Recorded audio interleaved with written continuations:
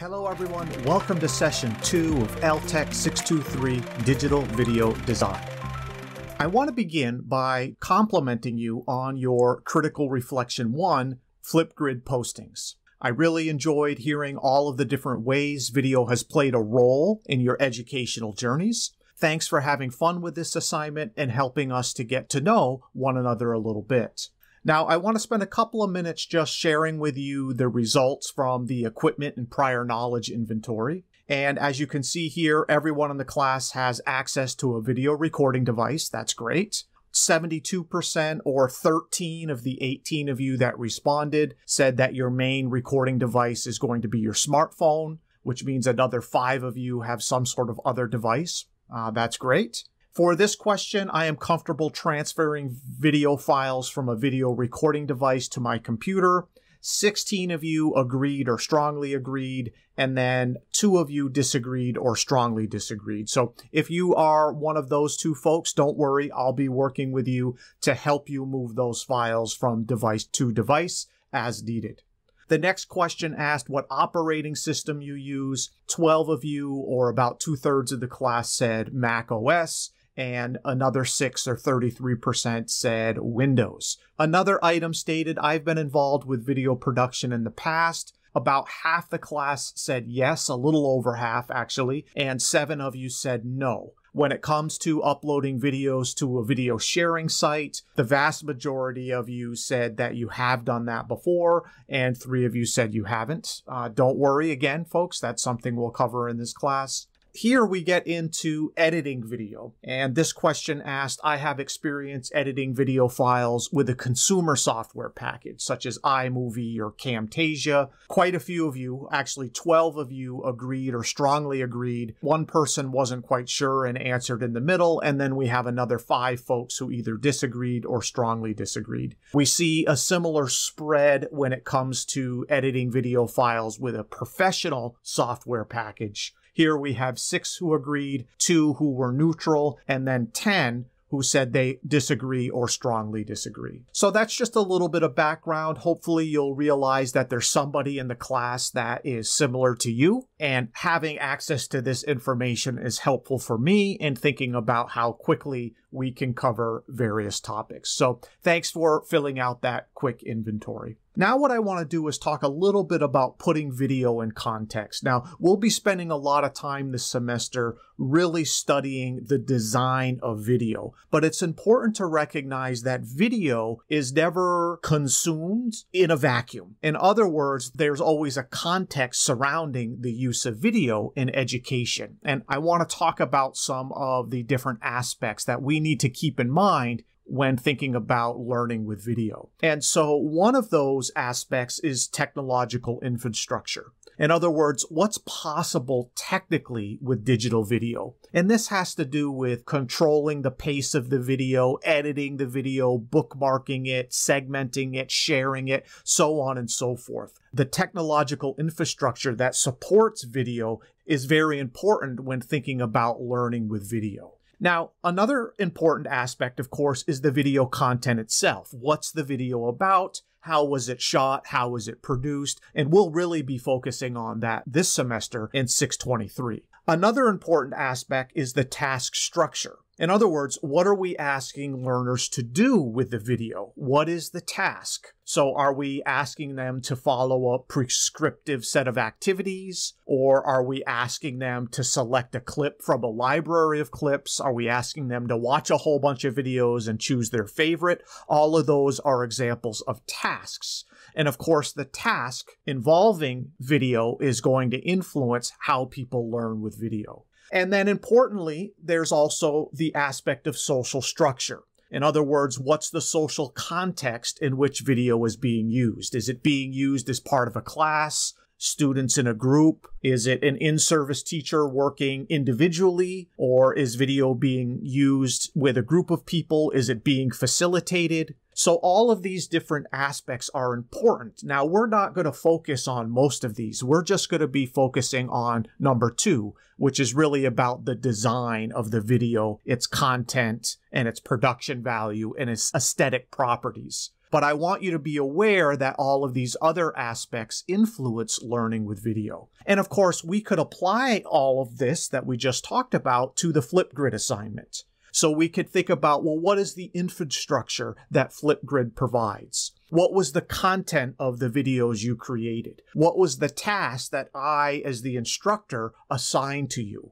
And then how does the fact that we're doing this as part of a group, within a department, within a class, how does that social structure influence the learning that occurred as a result of these videos? So, interesting things to think about. Moving on, I want to acknowledge that there are important advantages of using video over other media. So let's talk a little bit about some of those known advantages. Well, one of those advantages is that video saves time. Although upfront costs are high, video ultimately saves time at the point of delivery and when material must be repeated. In other words, if you want to give multiple groups of people the same information over and over again, creating that video, the cost might be high up front, but ultimately you could save money in the long term by reusing that information. Another advantage is that video can deliver more information in less time. We can cut out a lot of the unnecessary information so that a video can be jam-packed with pertinent knowledge and information.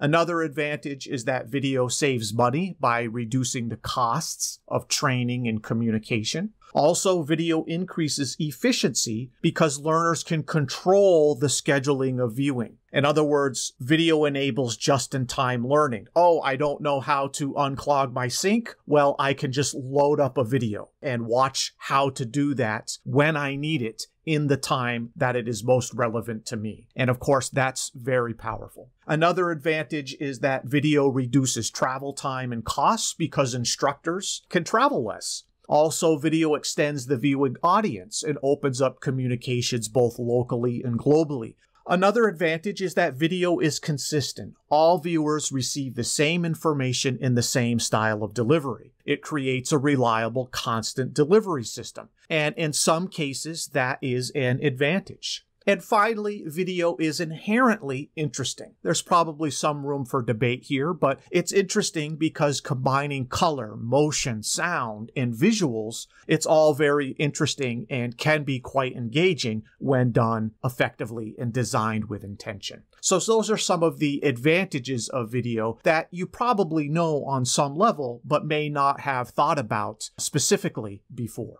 Now, let's counteract that with the idea that video in education is not a silver bullet. So let's talk about some of its known limitations. For example, viewers can only attend to a selection of what might be noticed in a video, and that selection may be biased in ways that may hinder learning. So as we all know, there can be a lot going on in a video. Learners have limited amounts of attention, and they must choose what they want to focus on, and they may not be able to absorb everything going on in the video. And relatedly, their biases will influence what they pay attention to. Another known limitation is that viewers may be distracted by seductive details or features of the video that cause cognitive overload. They don't necessarily contribute to learners' learning, but they look fancy and they're fun to look at, but they're not actually facilitating understanding. Another limitation is that viewers can form strong, lasting impressions based on very thin slices of video. And that can be kind of dangerous. It can give folks the impression that they understand something just because they simply remember it.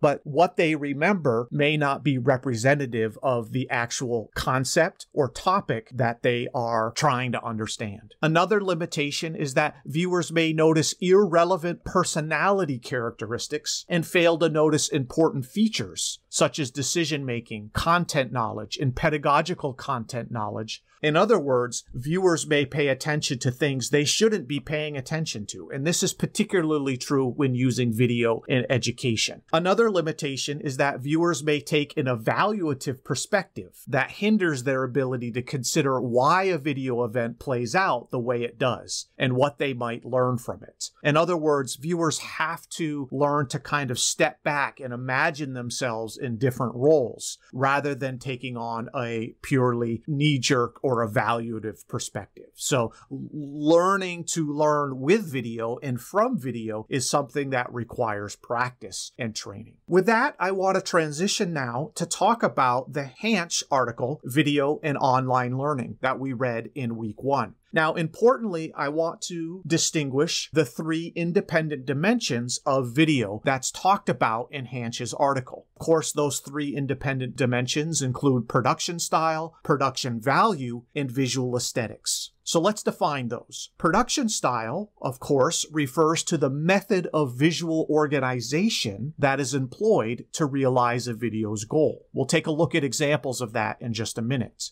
The second dimension is production value, and this refers to the technical aspects of the program quality. In other words, how good is the visuals? How good is the cinematography? How good is the value? It's often a reflection of the amount of effort and money that went into the production of the video. And third, but certainly not least, is visual aesthetics. And that refers to the beauty or pleasing appearance of the video. And aspects include balance, color, proportion, and novelty. And it's important that when we're watching and creating videos this semester, that we consider all 3 of these independent dimensions of video, because they all interact and influence the viewing experience. Now, to close out, I want to focus in on the production style dimension. And specifically, I have organized the various types of videos that Hansch and colleagues identified in their article, and I have categorized them into 3 high-level categories of production style. The first production style I have categorized as chalk and talk videos. And these videos you're all familiar with. In fact, this video is an example of a chalk and talk video. It can include animations, presentation slides, tablet captures, or screencasts. These videos have no people in them, and they're useful for visualizing abstract concepts and relations. They can allow for step-by-step walkthroughs. The slides can be in any format with a voiceover, and annotations can be used to highlight information or draw viewer attention to particular areas or concepts.